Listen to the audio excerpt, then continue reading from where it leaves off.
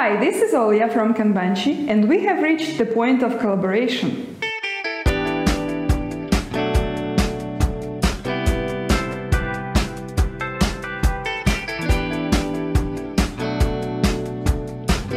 Kanbanchi is a tool for working on projects together with your team, so you will probably need to share your boards with your colleagues at some point.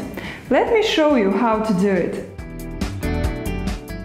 The Share button leads you to the sharing settings of your Google Drive, because Kanbanchi boards are files in Google Drive. Just type your colleague's email,